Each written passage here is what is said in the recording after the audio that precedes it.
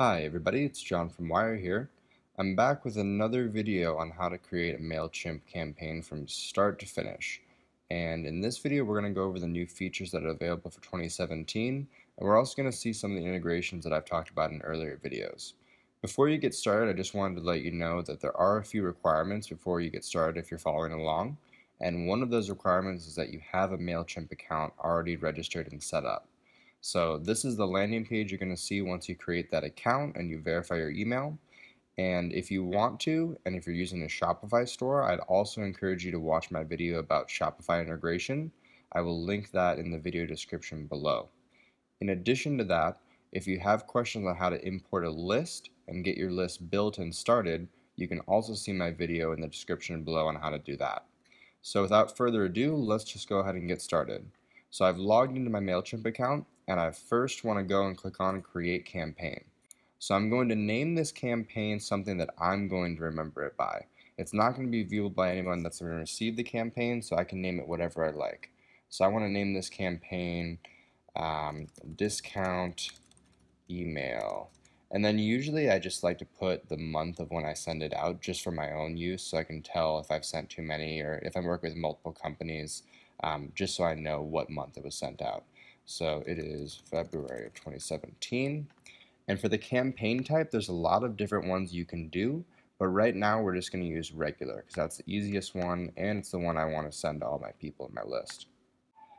And by default, it's going to be sent to my first newsletter, which has 630 subscribers. If you want to, you can click on group or new segment and basically split up all these different people that are subscribed to the email list. But to keep it really simple, we're just going to do the entire list. So there's two ways you can navigate through this section. You can click on the links below here, or you can click on the next button. So I clicked on next, and here we are in the campaign info. So this is going to be the email subject. So what I like to do and what I mentioned in my earlier videos is I like to give people a reason to click through and read the email. Because just being honest, if you put an email subject line like open this email or cool things inside, it doesn't really get people's interest. So what I like to do for each one of my email campaigns is I make it really clear what the person is going to get if they click on the email and read more.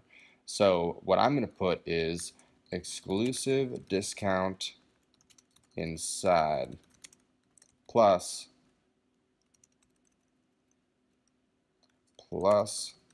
sweet new products. Okay, so right off the bat, if a person received this in their email, they're going to see, if I open this inside, I'm going to get a really cool deal because there's an exclusive discount. So this makes it so that people are more likely to open your email just right off the bat. The from name is going to be the name of your business or your group. And since I'm working with a company called Living Raw Treats, I'm going to leave that the same. And then the from email address is going to be an email that you have access to that you can check to see if people respond to. So I know that I've created this in my web host. I know that it's active and live and I can access it. So I'm just going to leave that the same. So the tracking section lets you know what happens once your email is sent out. So I always leave these checked because I do want to know when someone opens it. These are always required on the free accounts. And then Google Analytics link tracking, this is done through the Shopify integration that I mentioned earlier. So if you want to have the option for this, you have to listen to my other video where I talk about how to integrate with Shopify. E-commerce link tracking is another thing that is with the Shopify integration. And again, the link for that video on how to go ahead and integrate with that is in the description below. Alright, so I'm just double checking all of my things right here. Exclusive discount side plus sweet new products. And then I'm just going to put the percentage discount. Okay, cool. You can go and add emojis if you feel like it. I use them very, very sparingly. So if you do plan on using emojis, definitely don't go overboard or else you're just going to start annoying people. But since I usually deal with chocolate companies, I know there's a chocolate bar one. So I'm probably going to use that one. And let me see if I can find it. Okay, I can also do this.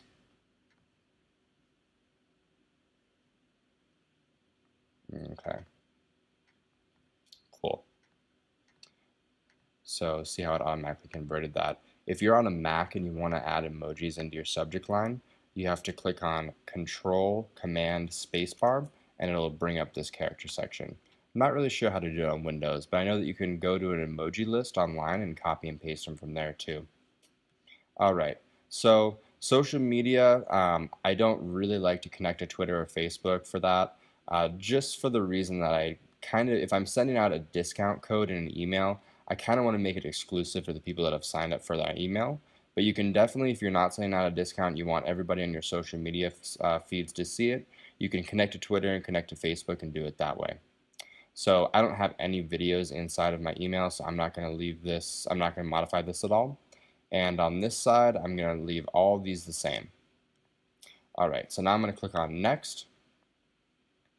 Great, so this is the section where you can choose a template that your email is going to look like. So what I like to do is I always like to have a header image that just shows what the products are and what the email is going to be about. And then usually I just have like a 2-column below that, just outlining what I'm going to be talking about. So for that, I like to use this one right here. It's the 1-2 column.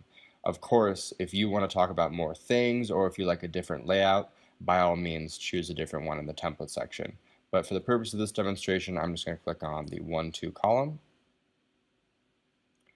All right, and now I'm in my section where I can design the email. So on the right-hand side, it's going to be the different drag and drop options. So if I wanted to have a social share, I can just drag and drop it there.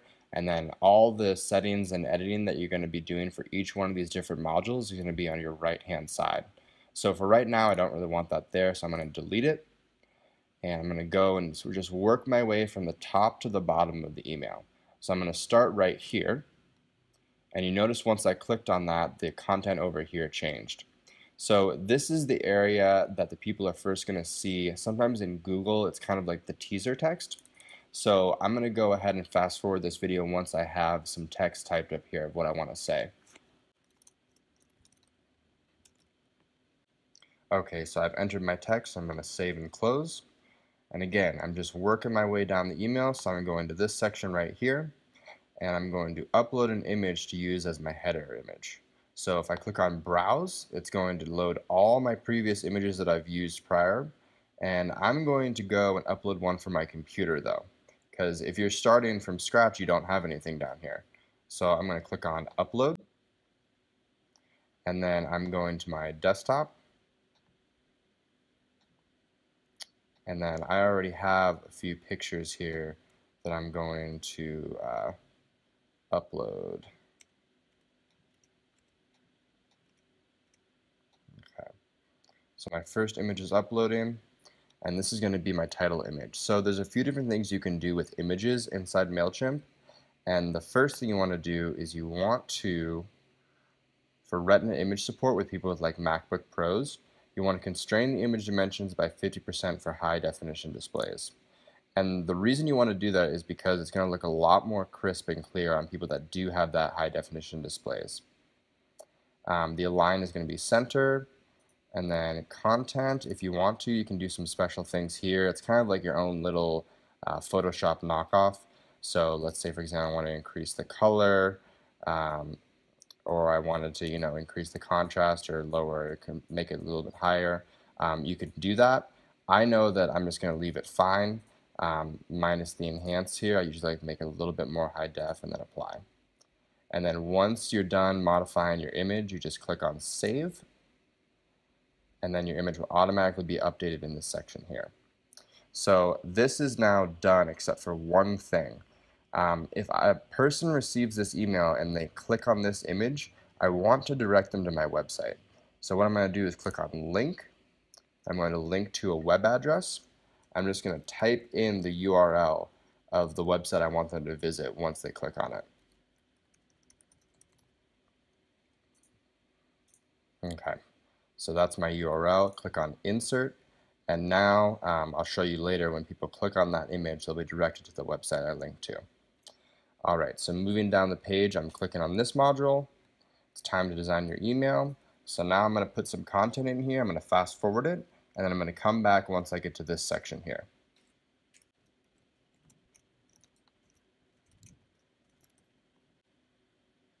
Alright, so I entered my content here, and now I'm just going to make some things stand out. So I'm making this red so it stands out on the page.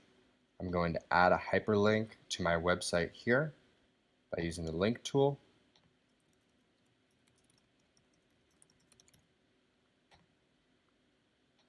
And then I'm just going to center this text right here so it looks a little bit better. I want to make this stand out just a little bit more, so under the size, I'm actually going to go to 18. Perfect. And this looks a little bit wonky, so I'm also going to center that. Great. So now what I'm going to do is I'm going to save and close, and I'm going to go to this section right here. And I realized I don't really like this because instead of a text section here, I kind of just want two images. So it's super easy if I want to do that. I just go and I delete this section, click on delete, and then I'm going to drop an image card right here where it used to be. So now I have two image cards that I'm able to modify. So for this image card, the first one, I'm going to browse for an image, and again, I'm going to upload one. And if you have a file on your desktop like I do right here, you can just drag and drop them into your browser too. So now I have both of those uploading right here. All right, and for this first one, I'm going to select the t-shirt. And now I'm going to click on select. Okay, so if you have an image that's a PNG file, it's going to have this black background because the application doesn't know what color it's supposed to be. So what you want to do is you want to open up a program like Photoshop, and you want to change that PNG to a JPEG with the background color of whatever your email is going to be. So I'm going to go ahead and do that right now, upload my new image, and then show you what it looks like from PNG to JPEG. Great. So let's take a look at an error message that just popped up. It says, this image is so big it may obliterate inboxes. Images should be around 600 to 800 pixels wide. So if you get this message, you have to click on Let's Fix It, and then it's going to take you to the Resize tool. So usually a good size you want to use is 600 by 800. Click on Apply, and now that message is going to go away. Great. All right, so we have our image there. I'm going to go ahead and fast forward this while I write some text at the bottom. And while I'm doing that, you can go ahead and drop your own image in there. Make sure it's a JPEG, and then we can continue from there. All right, so I've updated my content right here, and then I clicked on Save and Close. And now I'm going to go ahead and insert an image here onto the right-hand section. So I'm just going to click on it, and then click on Browse. Okay, so I'm going to use the image that I uploaded earlier. Instead of clicking on Upload, I'm just going to select what image I want, and then I'm going to put some content in here, and then I'll show you how to line these up so it's really even. So give me 1 second, I'm going to go ahead and update this content, and we'll be right back. Okay, so I've added some content here, and I clicked on Save and Close. But you realize there's something weird going on here. These images are not aligned, so I want to make it look really pretty. So what I'm going to do is I'm going to open Photoshop and show you how you can just make sure that the same image dimensions are for each one of your images. So the way we're going to do that is open Photoshop or an image editor of your choice. I'm going to open this item that I already have here, and then I'm going to open my other document that has my t-shirt. Alright, so what I'm going to do is I'm just going to copy the content of my second image that needs to fit the first one. I'm going to paste it into the section with my first image that I want to copy the length of. And I'm just going to align it right in the center, and then uncheck the lock button, and then delete that first layer. So now what happens is when I export this as a JPEG, it's going to be the same image dimensions as my first image.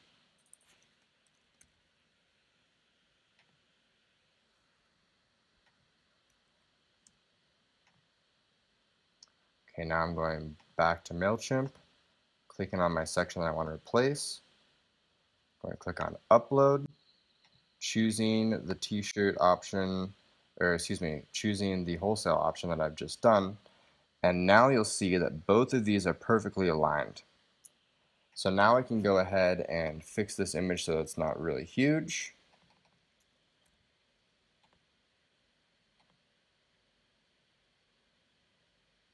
Great. All right. And now I'm just going to add a little bit more content right here so that this black box equals the same length of this black box. Okay. So I'm clicking on Save and Close. And now I'm just continually going down the page and hitting each one of these sections. So the Twitter URL or username, I'm just going to copy and paste the URL to my Twitter account.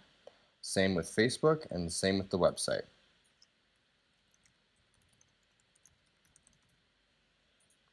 If you want to, you can add another thing here too. They have a lot of different social media options. So I don't really want this one though, so I'm just going to get rid of both of these and just leave it with the core. And once I go ahead and update these URLs, I'm going to come back and then click on Save and Close. Okay, great. So I went ahead and added my different URLs for my different social media websites. So I'm going to click on Save and Close. And then finally, I'm going to click on this section. And you have to leave some of these details here. And you can read about it right here because some of them are required for Mailchimp to send. I honestly just leave all of this information the same because these weird looking formats right here are going to auto-populate, and I'll show you how they auto-populate once we do the test email. So I'm just going to save and close that for now. And now what I'm going to go ahead and do is go back through my email and just make sure that everything is linked up correctly. So if you remember when we added these two images, we didn't do one important thing that we did with this image right here, and that was add a link to the different website pages that we want to link these people to. So I'm going to go ahead and find the web address URL for this t-shirt on my website and then paste it right here so that if someone clicks on this link with the t-shirt, they're taken right to that website. So let me go ahead and grab that real quick. Alright, so I copy and pasted it and then I clicked on insert. Same for this image right here. I'm going to link it to my wholesale page. Alright, so I've linked both of them together. I'm going up here and I'm making sure that this link is correct. And it is. Going up here and I'm double checking that this link is correct. It looks like they took it away. Nope, it's still there. Okay. And now I'm just making sure that these are all correct. Great. So let's say for each one of these sections, I want to have a button on the bottom that just directs people to where they can purchase or view each one of these pages. So in order to do that, I'm just going to make it really easy. I'm going to drag a button into the block below, and then the button text, I'm going to say buy now, and I'm just going to link directly to the URL where they can buy that shirt. Alright, I'm going to do the same thing for this section here. Instead of buy now, I'm going to say wholesale program details, just so it fits on one line. I'm going to do the URL address.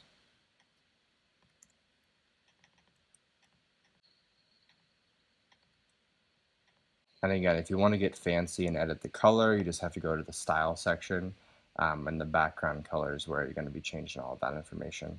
So now I'm going to click on the next button, which is going to take us to the confirm page. And what I want to do is I want to preview and test the email.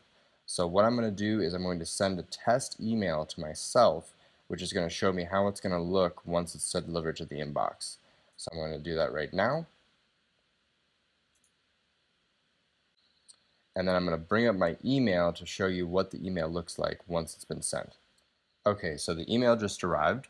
So I'm looking at the email, and the first thing I'm looking at is the title. And I'm checking for spelling errors. I'm looking for anything that doesn't look aligned correctly. And I'm also looking to make sure that everything is formatted correctly.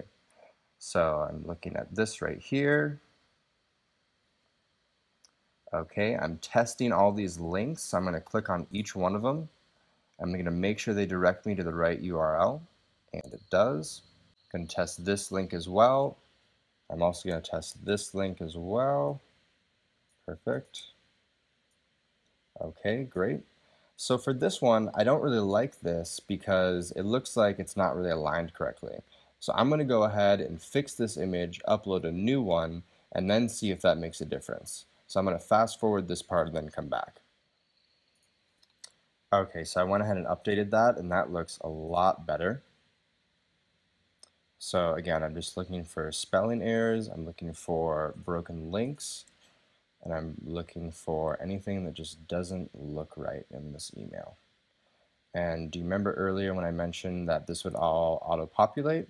Well, it does. So it's no longer those weird formats we saw earlier. It auto-populates the information that's included on your Mailchimp account. And again, this is required for the most part in each email that you send. So just leave it the way it is. So I'm also testing these social media links at the bottom of the page. Right, looks good. So now before I do anything, and this is just a complete side note for people that are using Shopify, you want to make sure this discount code exists before you send this email out, because I have done it in the past where I send out an email with a discount code or a special offer, and the special offer isn't there. So I'm going to go ahead and create this special code real quick and then come back to this email once I've done that. Alright, so I went ahead and created that discount code, and now what I'm going to do is click on the next button. And now I'm going to go through each and every one of these and just make sure that it's correct. So I'm looking at the first one. I'm saying, okay, it's going to go to all of my recipients in this list, and I want that to happen. This is my subject line. I'm going to make sure that this is correct and there's no spelling errors. I'm going to make sure that this email address exists and that people can reply to it. I'm going to make sure that my tracking is all set up the way I want it. I'm going to make sure that the format of my email is correct as well. I'm going to make sure that all the rest of these are fine. And if I want to change any one of these different options, I'm just going to click on the edit button. But for right now, I think that all these are good. So if you want to, and it's completely optional before you do it, you can enter the preview mode in the upper right hand corner here. And this is going to show you what your email is going to look like on each one of these different platforms. Inbox is for paid members only, but for desktop and for mobile, we can see what the email is going to look like. So this looks pretty good to me. So now what I'm going to do is I'm going to click on the send button, and this is your final moment of glory. So when you click on the send now button, it's going to send your email to all of your email subscribers that are located right here. So you can know exactly what newsletter section it's going to send to and the number of people it's going to hit. So once you click on send now, you can't go and make changes to your email. So I'd really recommend you check all the links and you check all the pictures and you check all the text for spelling errors before you send it out. And once you've done all that and you've ensured that they all work, click on send now and you are ready to go. Alright, so the email has been sent out, so you can go ahead and high five the monkey because you are all done here. It's going to give you a little synopsis as to where it went, how many subscribers, and where it was sent to. But now all you need to do is sit back and relax as those emails are delivered. I really hope this helped you out, and if you have any questions, I do read each and every message that's posted below my videos. So if you do have anything that you want to ask, or if something wasn't clear, just go ahead and leave a comment below and I'll go ahead and address it at a later time. For now, that's all I have, but I hope you have a great day, and good luck on setting your campaigns, everybody. Bye now.